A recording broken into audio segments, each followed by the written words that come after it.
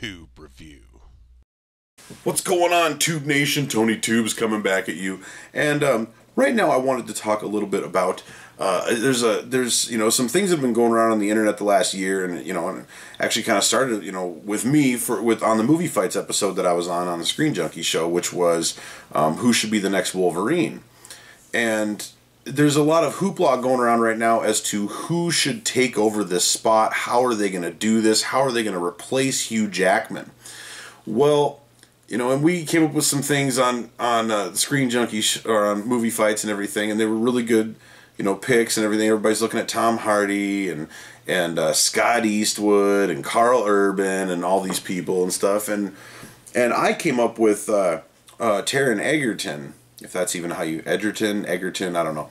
But Kingsman Secret Service, he's also in Legend, the new Tom Hardy movie, interestingly enough. But anyways, I talked about him, and it was, talked about how, well, you can't just cast somebody younger as Wolverine right now. That wouldn't work. Something would have to happen and everything. And that's pretty much how I lost that argument on Movie Fights. But here is what I think can happen here. And because I did a little digging and I reread some comics and stuff like that, and what I think, basically, I thought to myself, there's got to be a mutant out there that can de-age somebody. There's mutants for all sorts of different things and everything, and I really dug into it, and I couldn't find one. I could not find a mutant that de-aged somebody. So thought to myself, well, it'd be cool if they just, made up a new mutant. You can do that. I mean, Marvel can do that. I know a lot of people might be pissed, but you can still do that. But then I dug a little further into the Uncanny X-Men comic book series, and there is actually a character in there named Moira McTaggart, who is, interestingly enough, played by Rose Byrne in these new reboots, prequels of the X-Men's and stuff, Days of Future Past and First Class.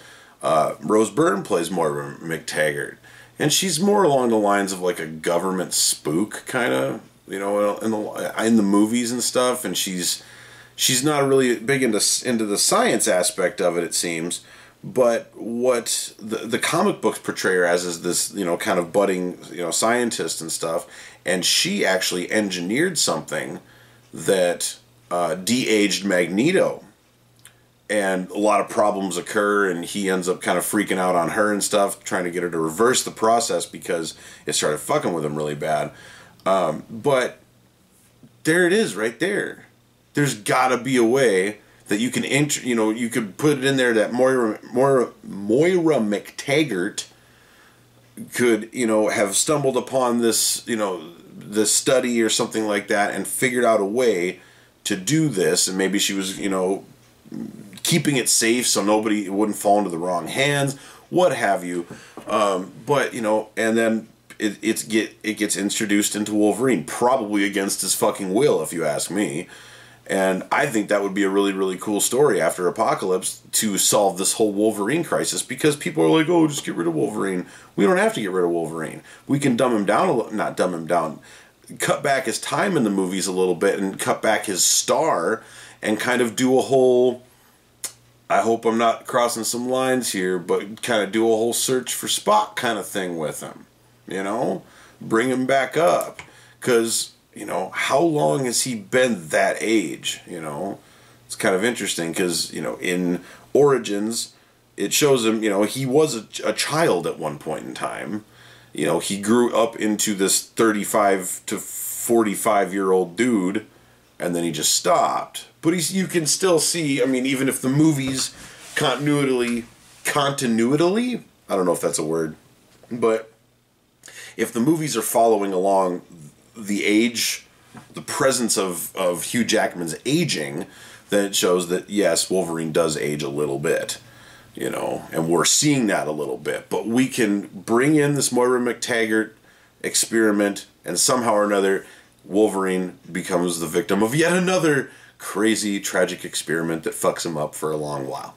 So, there you have it. There is my Bryan Singer, Hugh Jackman.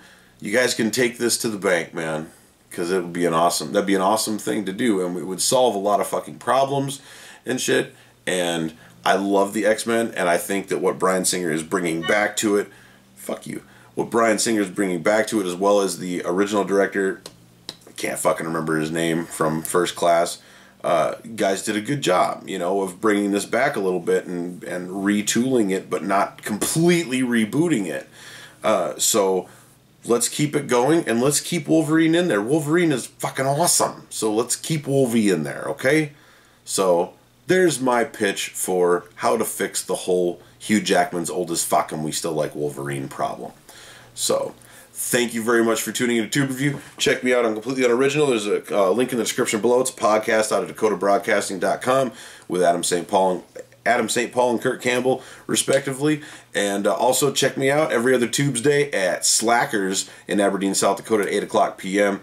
The next one will be on the 9th of February, so do the math, every other Tuesday after that and stuff like that. I do stand-up comedy there, so come and check me out. I'm there with the likes of John Boone and Spencer Dobson and lots of other really, really good talent and stuff, so come and check me out there. And thanks for tuning in to Tube Review. If you like what you see, hit the little subscribe button over there. I like to put some shit out. I like talking about movies and stuff and hopefully making you laugh every once in a while. So, thank you very much. Hugh Jackman, Bryan Singer, get back to me, man. We'll write it up together. That'd be awesome. Tube Review.